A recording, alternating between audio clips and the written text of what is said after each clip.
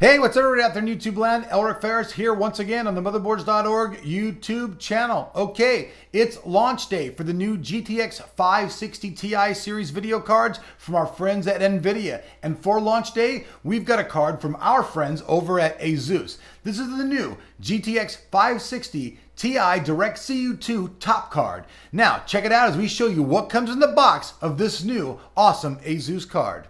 So I'm going to start out by removing a tab back here. I'll show you folks over there. If you want to see this, there's a little tab right here that begins the opening of the box.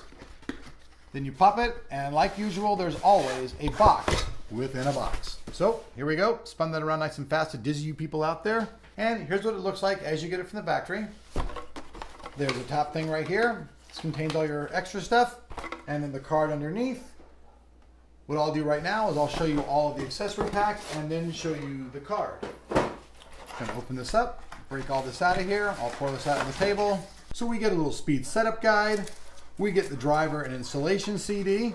We get 2 Molex to 6-pin power converters, and we get a mini HDMI to standard HDMI converter plug. So there's all the accessories. I'll go ahead and move this stuff out of the way and break out the video card. Now this video card has been completely redesigned by ASUS. It's not based on the reference design whatsoever. This is their DirectCU 2 top card, geared for the overclocker and for those who want a very cool and quiet overclock system. So I'll show you the card. I'll show you the rear I/O, the top of the card, the back of the card, and I'll just set it all down here. Now this is everything that comes in the retail box of the new ASUS GTX 560 Ti DirectCU 2 top video card.